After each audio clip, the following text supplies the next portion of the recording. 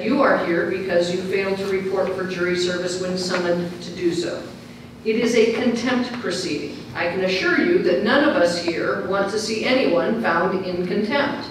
What we all want is for you to fulfill your responsibility of jury service.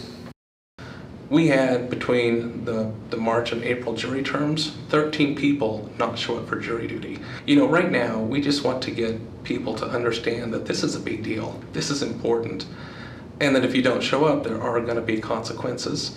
You know, this was a contempt proceeding today, and the judge could have just held everybody in contempt for not showing up for jury duty. There could be fines, there could be potential jail time.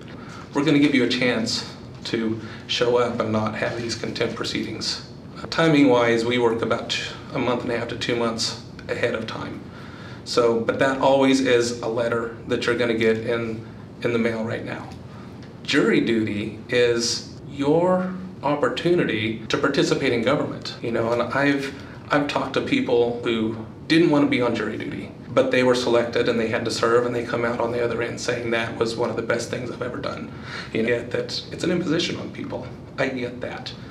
But that's also part of getting to live in the United States of America. Is that's one of the things you have to do, you know, as you're part of that bargain.